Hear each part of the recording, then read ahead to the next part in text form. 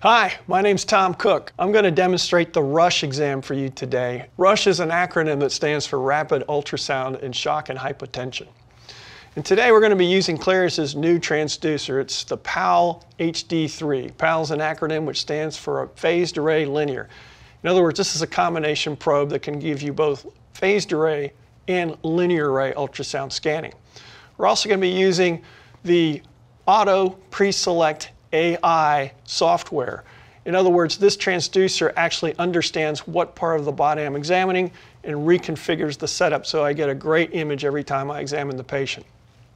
To start off, we'll go ahead and examine the Peristal Long AIS view. You can see that on this Auto Preset AI software, the image is already in the cardiac preset. The transducer actually figures out that you're looking at the heart and sets it up that way. You don't have to go in and do it yourself before the exam. And you can see we got a beautiful image here in the Peristal Long AIS view. I can also, of course, flip and get a beautiful view here, Peristal Short AIS as well. Then I'm going to move over to the apical view. So this is the apical four-chamber view. Of course, you can see the apex at the top of the screen and the base of the heart, the atria at the bottom. From here, we're going to go ahead and move over to the epigastrium to go ahead and get a look at our inferior vena cava. You can see that it has flipped the image into a abdominal preset. So now we're looking in the epigastrium, specifically at the inferior vena cava, and we can see that it looks normal. We'll move over to the right upper quadrant. So we want to look at two things. We want to look at Morrison's pouch, look for the accumulation of fluid. We also want to make sure that we look above the diaphragm to see if we can pick up any evidence of pleural fluid. From here, we'll move to the left upper quadrant. Once again, looking at the potential space between the spleen and the kidney for evidence of free fluid, but we'll also go above the diaphragm,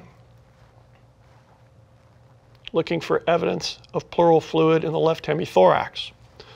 From here, we'll go ahead and move down the abdomen, looking at the aorta for any evidence of aortic pathology. Finally, we'll go ahead and move up to the lungs, look for evidence of pneumothorax or more likely pulmonary edema.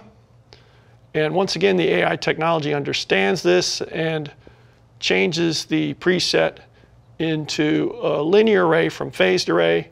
Of course, you can see you got normal sliding. We'll go ahead and put this in M mode so we can look for sandy beach sign. And then we'll move over to the left hemithorax, once again looking for sandy beach sign. And then we can come back into B mode, looking for evidence of pleural sliding.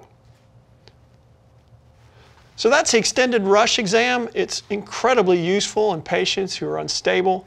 Those patients with undifferentiated shock, you really have a long differential. You can walk into the room and within a few minutes establish whether or not a patient has a number of different lethal pathologies.